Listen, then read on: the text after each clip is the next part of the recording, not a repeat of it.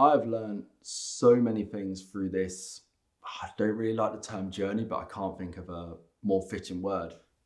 Going from having daily panic attacks and not being able to leave the house to now being able to manage my anxiety, I've learned so much. In some way, I feel grateful for my anxiety.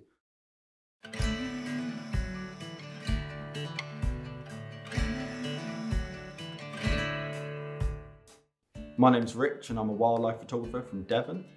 I grew up in Jersey and I've been living in Devon now for about 5 years and been professional for the last 2 years. I got into wildlife photography back in 2016 as a way of essentially escaping the everyday pressures of work, life, and it was just my way of switching off. So when I started wildlife photography, I had a job that triggered a lot of mental health issues. So I was having daily panic attacks, didn't know what they were. I genuinely was convinced that I was dying each time I had them. I started to get depression. I would just lock myself away in my bedroom. I didn't want to leave the house. I just needed to be doing something that I enjoyed doing to be fully happy. And I just took the one biggest thing that was causing me stress and just changed it, and that was my job.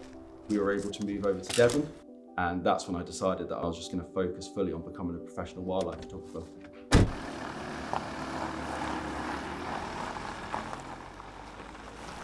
So today I'm at RSPB Ham Wall, right on the Somerset levels, and I've come out for a couple of reasons.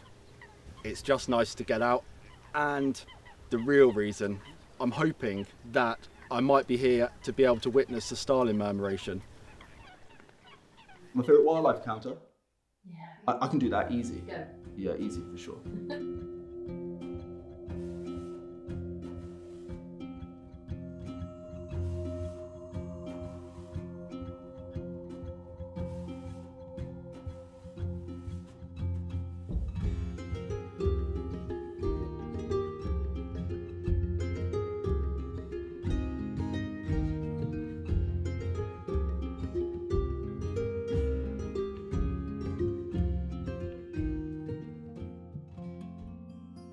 It is normal to feel anxious.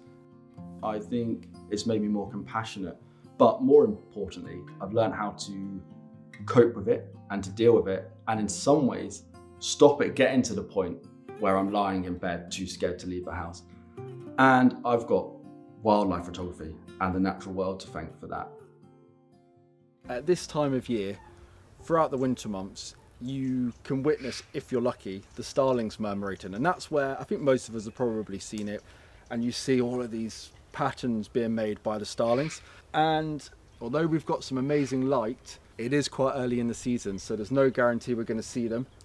But I have been told they've been around over the last few weeks, although not in great numbers, so I'm just going to keep my fingers crossed and hopefully they turn up.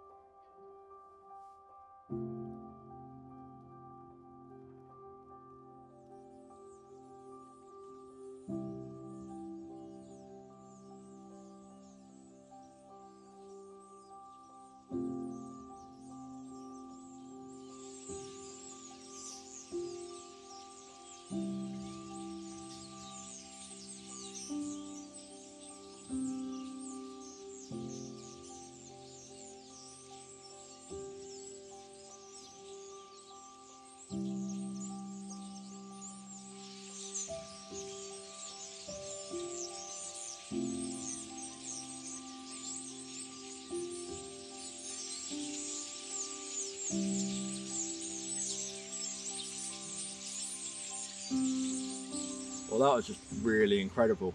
Deep down, I wasn't really sure whether we were going to see a decent murmuration this evening, and that was more than decent. That was just really, really nice to see, and just to hear as well. I don't know if I managed to get any particularly good images. It doesn't matter. I don't care. I'm still driving home happy. It's been such a nice few hours out in nature, and you know what the best thing about it is? We timed it perfectly because it's just about to start raining. So I'm going to get back to the van, and I look forward to returning back to this location in a couple of weeks' time with my wife and my baby and sharing the murmuration with them. I just can't wait. But that was just such a nice afternoon out in nature.